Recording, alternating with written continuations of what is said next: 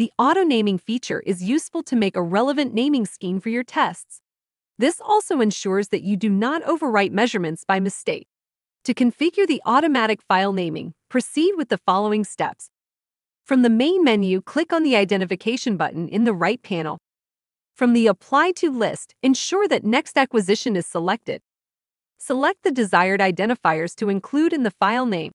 You can change the order of appearance of the highlighted component with the up and down arrow buttons.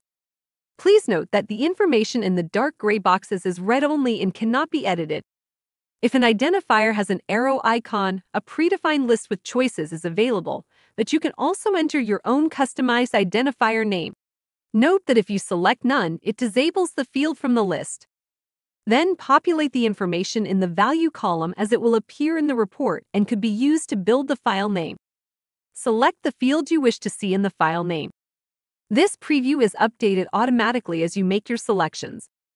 To enable the auto-increment feature in the increment window, select the auto-increment checkbox corresponding to the identifier you want to increment. The identifiers are processed in order, from the one with the largest indentation to the one with the smallest. For a given identifier, when the increment value reaches the stop value, the incrementation automatically switches to the next identifier. If an identifier is set to none, it will not appear in the increment window. To decrement values, the start number must be higher than the stop number.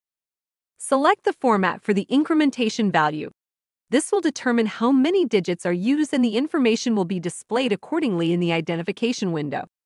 Then tap OK to confirm your new settings and to return to the main window. Finally, the new settings will apply the next time you perform an acquisition.